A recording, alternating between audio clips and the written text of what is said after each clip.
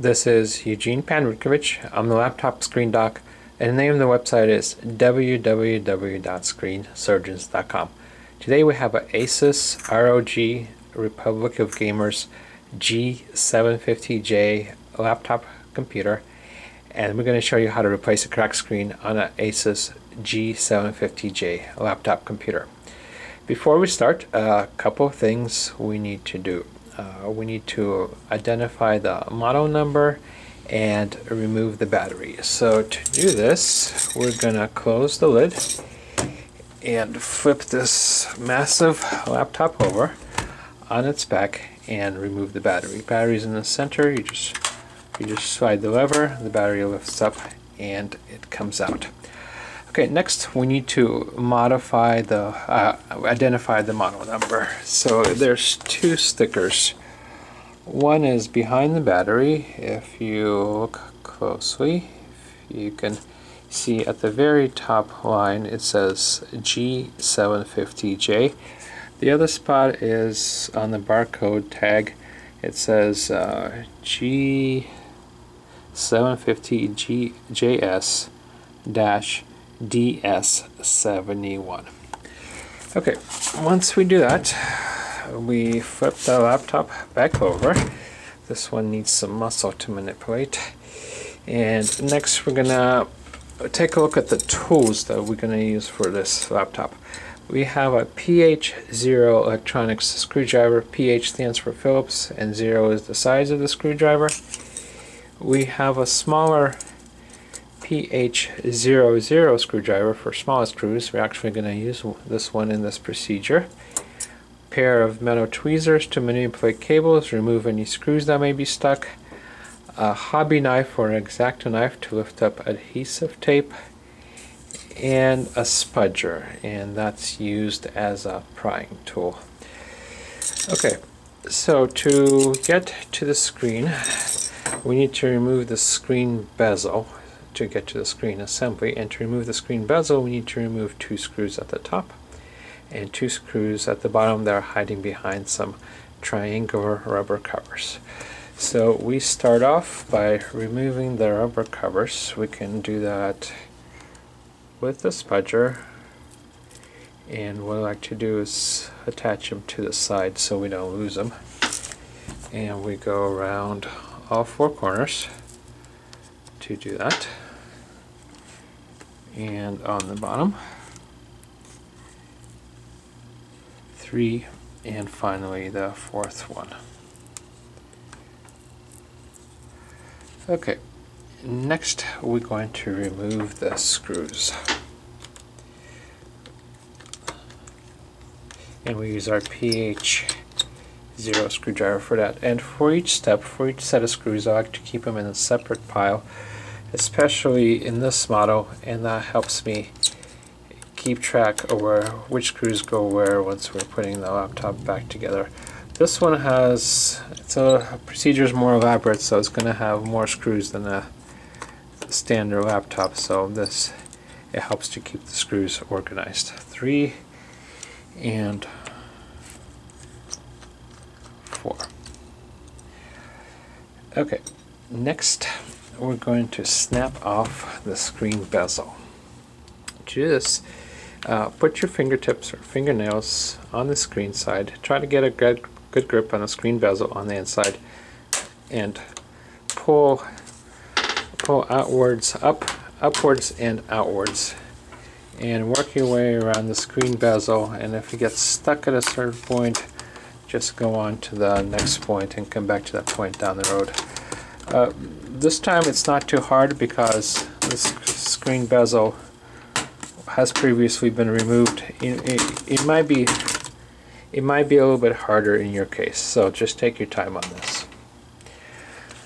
Okay, let's take a look at the screen assembly. The screen is secured by quite a few screws, and also there's additional mounting brackets at the top and the bottom that need to be removed that are usually not present in most other laptops.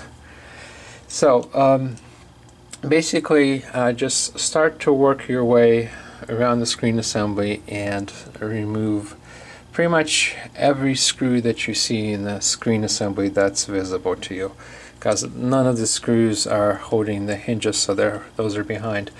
So start from the left, go all the way around and remove the screws. There are smaller screws on the sides here and here and here on the bottom that you have to use the smaller PH00 screwdriver. Okay, but right now we're going to start from the left and go to the right. And once again, all these screws are the same size, so you can keep all these screws in the same pile. And this mounting bracket is going to jump out a little bit because it was previously removed and bent a little bit. So it shouldn't happen in your case. Okay, and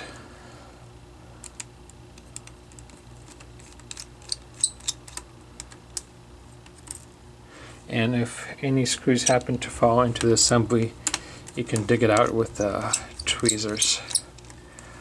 Okay, once we do that, remove all the screws across the top. We can remove this metal bracket out of the top, and then let's go to the bottom.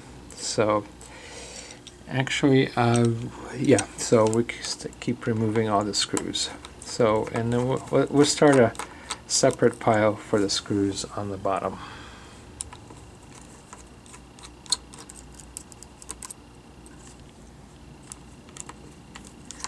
There's another bracket, metal bracket that comes out on the bottom, but that comes out with the screen. So you have to be a little bit careful with that one because that holds the video cable in.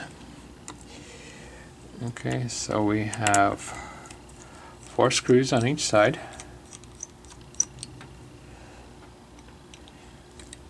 Now they're the bigger ones.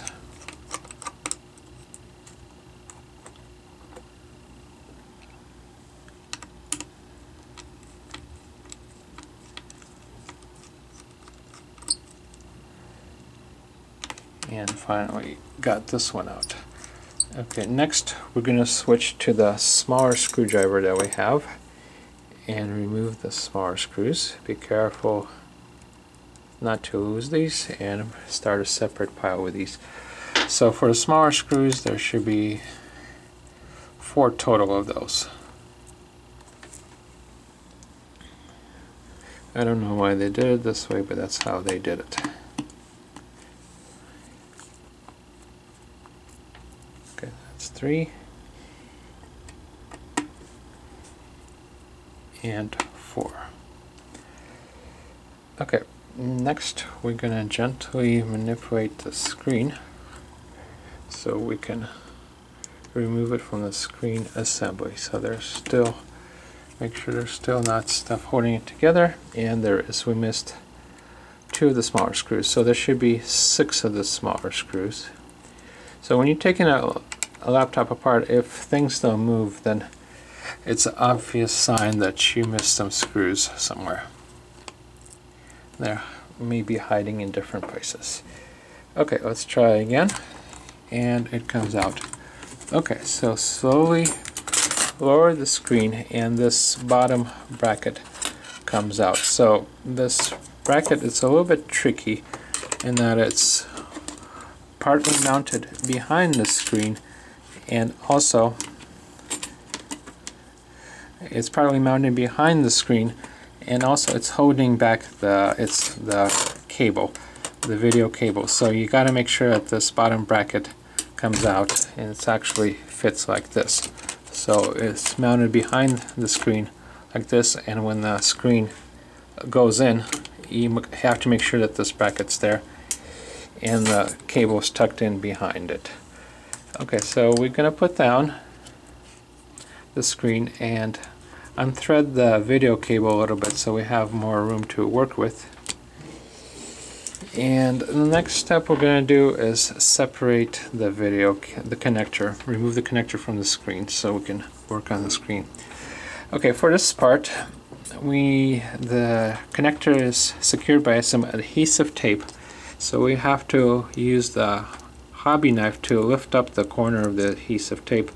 This tape has been previously removed. It's going to be a little bit harder for you, so just lift up the corner just enough so you can grab it with your fingertips, and it's adhered to the foil, to the plastic sheet on the screen, so make sure you don't damage that. And pull the adhesive tape back, and there's also adhesive on the back of the connector, so lift that up a little bit and then gently slide the connector out like so. I'm going to reconnect it to show you how to reconnect. When you connect it, slide it back in. You'll feel but not hear two clicks. And let's get a close-up of the connection. This is what a properly connected connector should look like. There should not be a gap in the seam between the two sides of the connection. The two sides of the connection should be flush with each other. Okay, let's remove this connector again. And before, one more step we have to take is there's some metal brackets securing the screen, so we have to remove those. And we're going to start using our bigger screwdriver, see if it fits. And it does fit. And once again, we're going to have a different pile for this set of screws because they're slightly different than the other set of screws. They're the same size, but these use the PH0 screwdriver and these use the smaller screwdriver. So you don't want to confuse them. So there's 3 screws on each side.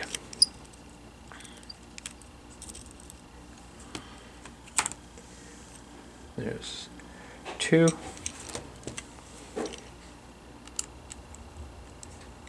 And 3.